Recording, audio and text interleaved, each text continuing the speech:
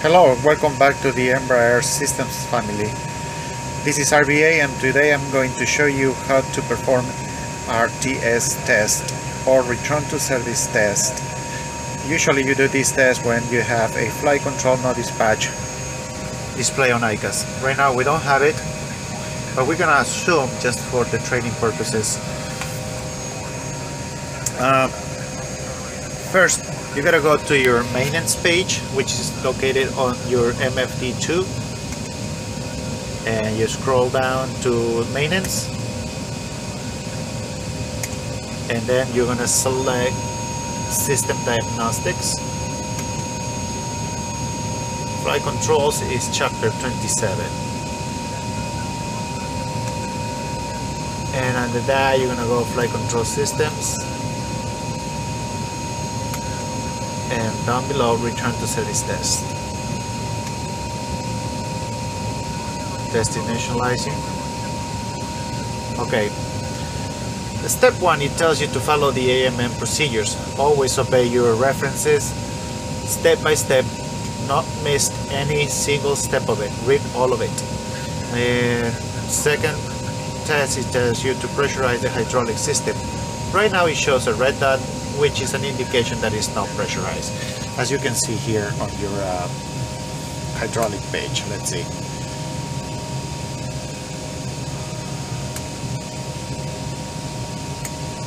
Okay, now we're gonna go up to our hydraulic panel and turn 1, 2, and system 3 on. Pressure is building, and we have 3000 psi showing. Our pressure indication shows green, and you can go ahead now and continue your test. Key point: make sure your thrust lever is in the idle position, and also your flight control modules 1, 2, 3, and 4 pivot test passed. When you don't have that pass message, that means that something is wrong, and you gotta go back to AMM and fix it before you perform this test. Now we're gonna go ahead and do number forward. Next page. Right now, the inhibit condition message page shows up, and now tell us to switch the flight control maintenance switch to the on position. That switch is located behind the FL seat in that compartment, and is guarded by a red guard. Lift up your switch. When you do that, always you're gonna have AOA limit fail message and flight control no dispatch. Now you can go ahead and clear the RAM. White stripes come on, an indication that is already selected, and the inhibit conditions should be reading green, all of them.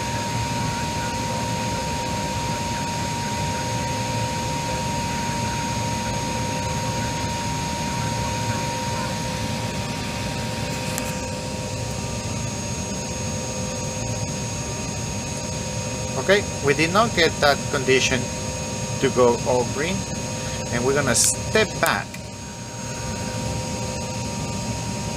to the previous page and try to find out what was the problem.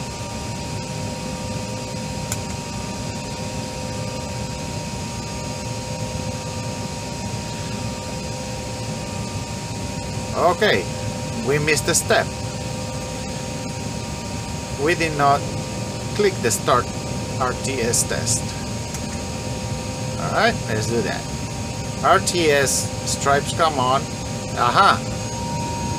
Test is running. Flight control modules pivot passed.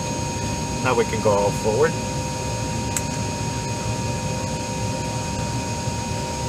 And your inhibit indication is all green now.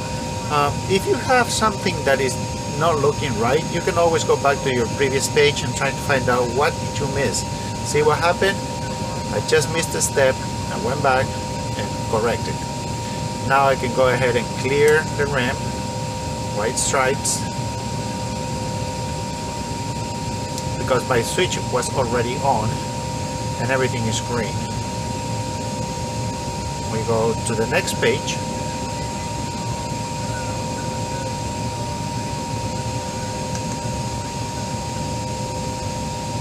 And now it's telling us to set this flight control switch maintenance switch back to the off position. We take it down. Those two messages are gonna go away.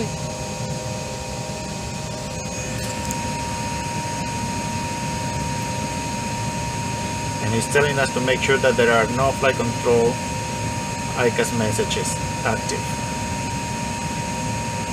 And now they tell us to go and do this start the flight control test. White stripes, they go away, and then we go to the next page.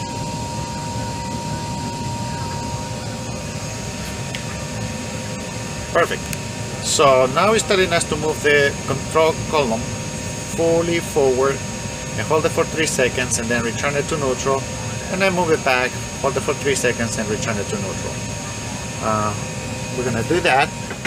But first, we gotta change our screen here to flight controls to make sure that we're doing a travel correctly. All right, so it says to go forward.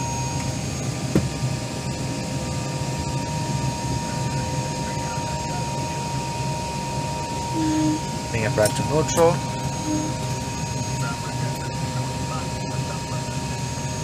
Back, bring it back to neutral, push the elevator flight control push button that is located in your center pedestal. This light is now,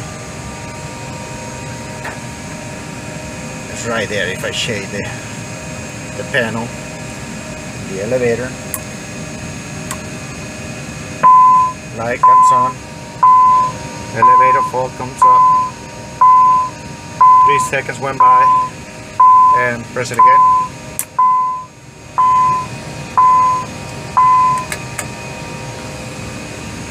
Okay, so now you see how a few green dots came on the screen. The main idea is to have everything green. Now the next step is telling us to do the same thing again.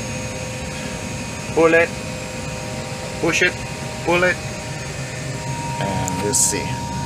We're gonna go forward.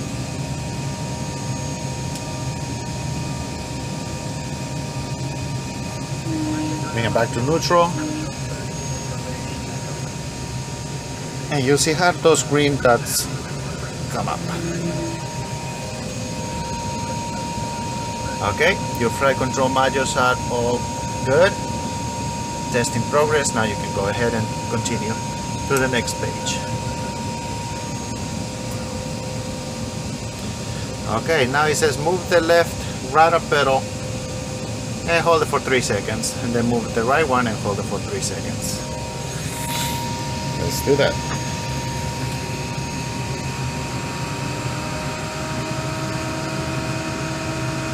No green dots yet. We bring it back to neutral. We do the right leg. And we bring it back to neutral, and you see that the green lights start to show up. And then we go ahead on the flight control module.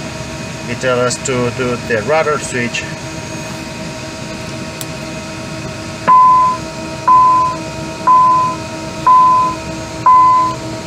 We hold it for 3 seconds. We deselect it. And we're gonna do the left leg again. 1, 2, 3. Back to neutral. And the right leg, and notice how the green lights are going to show all of them together.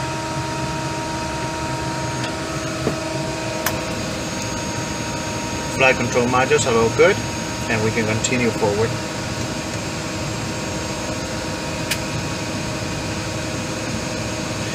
Now it's telling us to turn the control yoke counterclockwise and hold it for 3 seconds, and then return it to neutral, and then turn it to the clockwise direction and hold it for 3 seconds.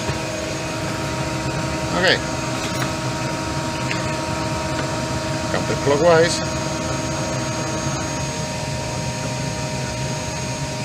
Back to neutral.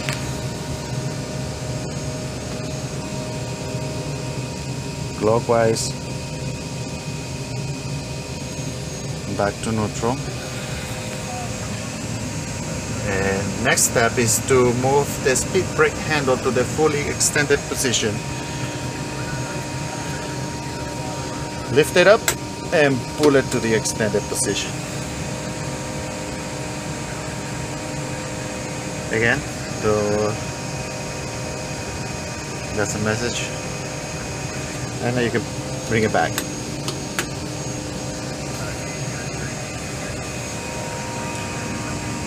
Okay, test went away, test passed, and we can do our next step and go forward to the next page. Set the flight control system main and switch to the on position.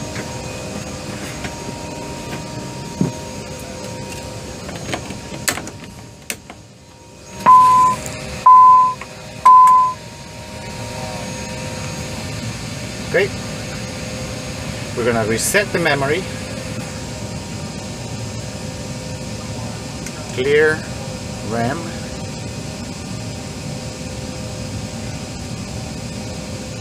okay, we're gonna turn the switch down,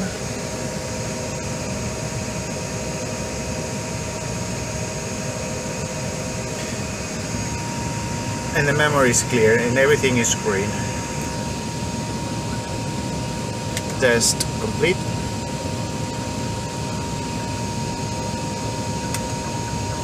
And that's it for the flight control system test. Thank you very much. If you have any suggestions or comments, please drop me a line. And don't forget to subscribe if you want to see more of the 170, 175 and 190 system troubleshooting processes.